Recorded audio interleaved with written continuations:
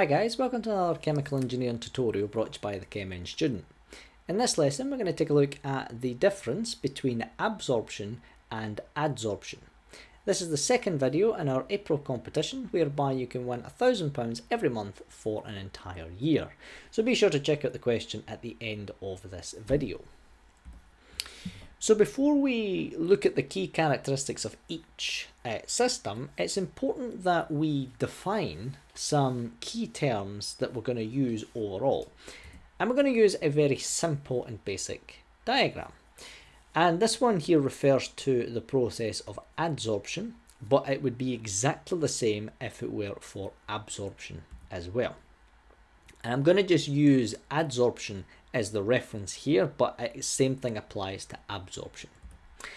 If we consider the adsorbent, then this is the substance that is being adsorbed.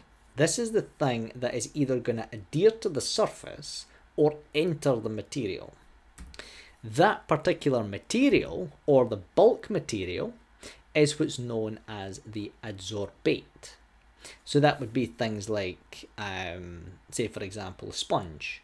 Then the sponge would be the absorbate, and say for example the water, that would be the absorbent. And likewise, the same thing is you just change the D to a B.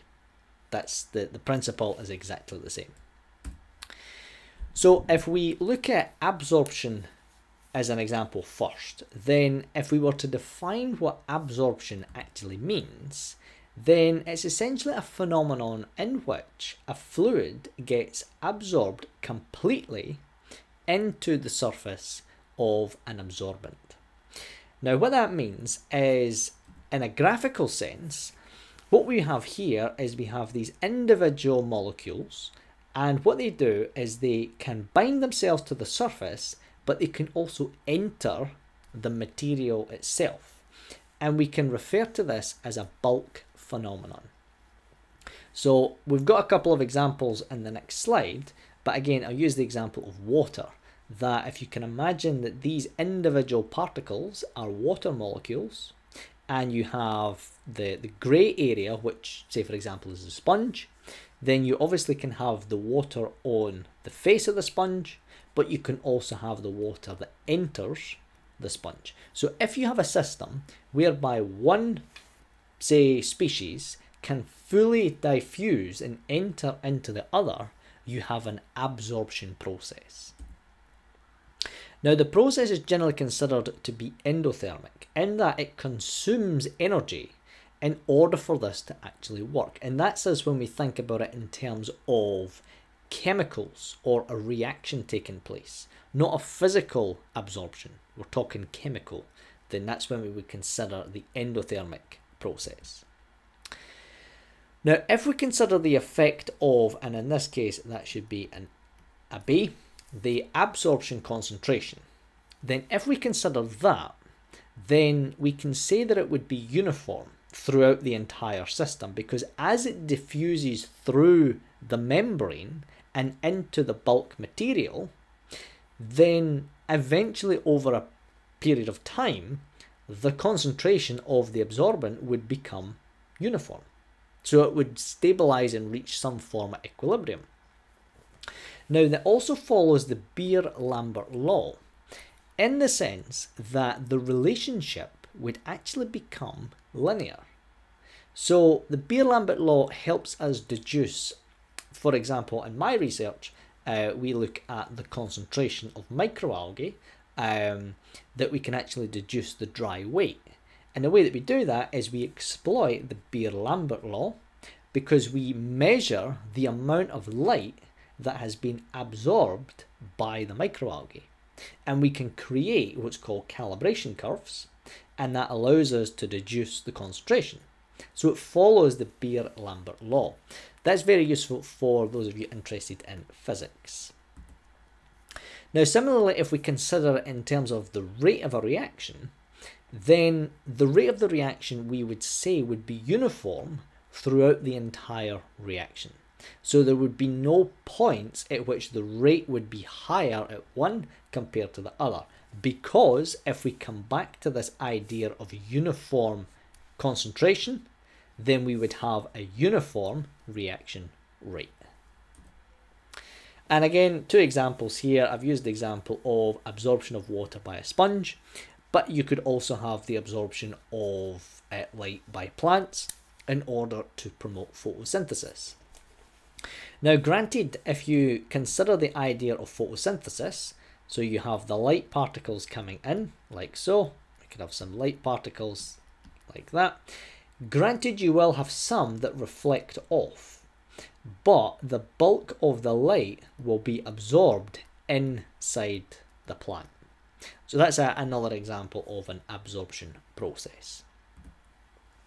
Now if we consider adsorption, then it's a similar principle, but instead of the atoms, the molecules, or the ions being able to enter the bulk material or the absorbent, it can only adhere to the surface.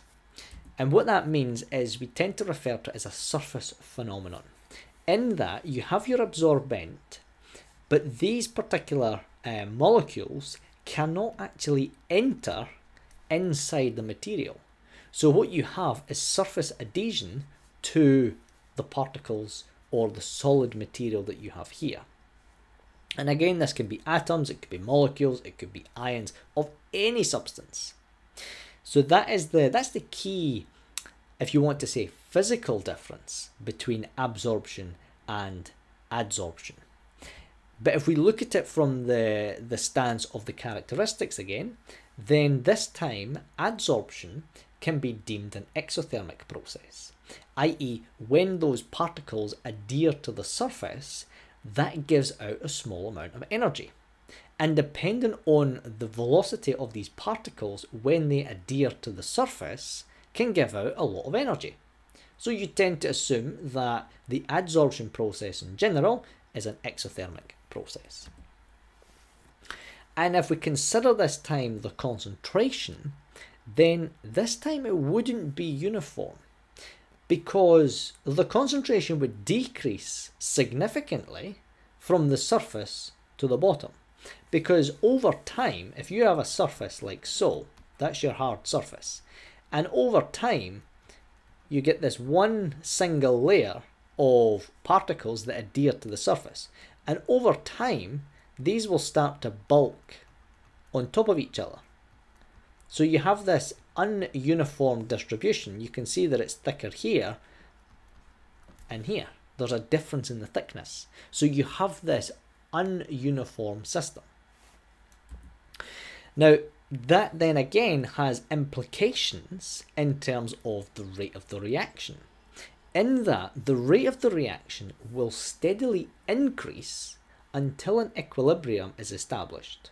Because remember, in any chemical reaction, you'll always have an equilibrium between the rate of the forward and the rate of the reverse. So you have adsorption and desorption. So those rates, when they reach, then you'll reach a steady state equilibrium rate. But up until that point, the rate of the reaction will steadily increase until that point is reached. It won't be uniform like it was in absorption. And examples of these would be things like the adsorption of water vapor on silica gel. So the gel itself, if you were to look at it, the gel would have the liquid water, because it would sometimes condense, would have the water on the surface, but it would not enter the silica gel.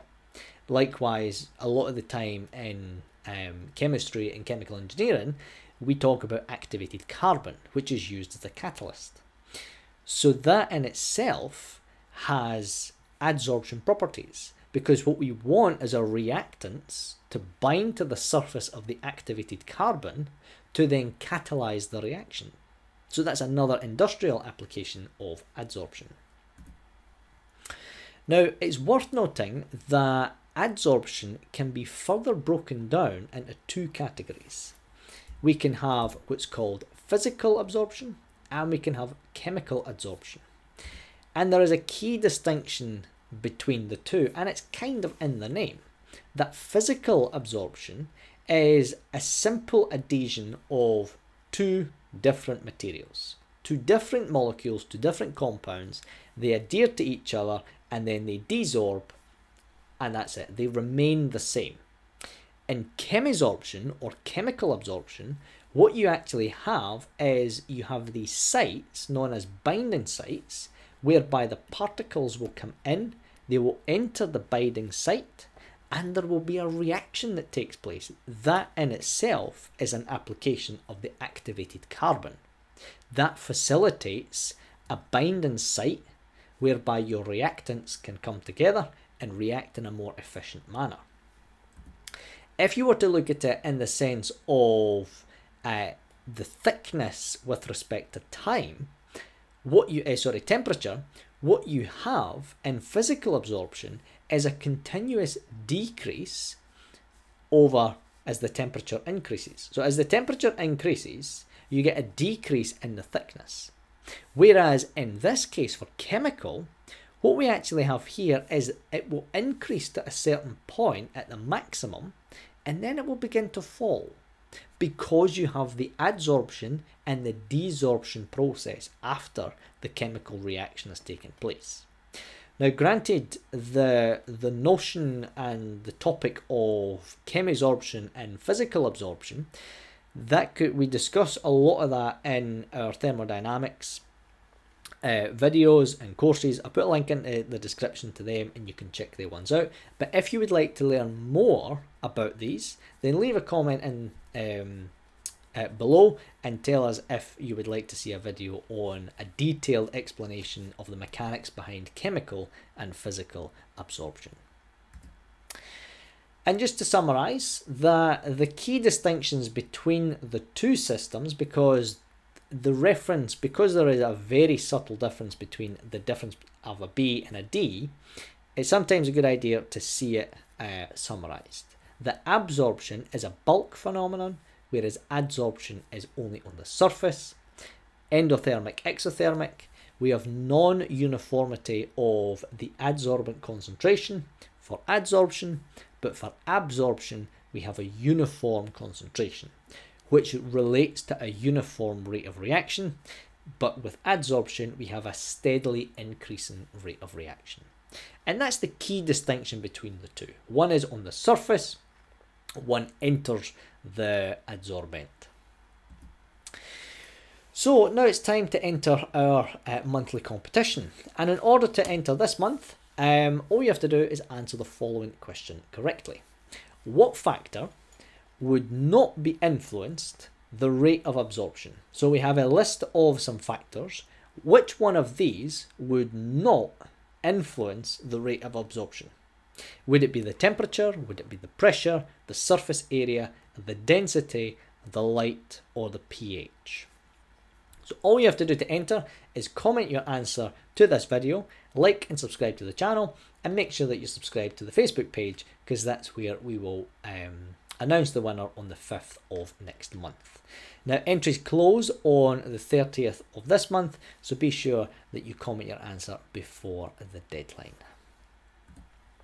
So that's the end of this lesson. Thanks for watching. Hopefully this was helpful in understanding the concept and the difference between absorption and adsorption. If you liked this video, please like and subscribe to the channel. It really helps us reach as many chemical engineering students as possible. Thank you for your time, and we hope to see you in another video.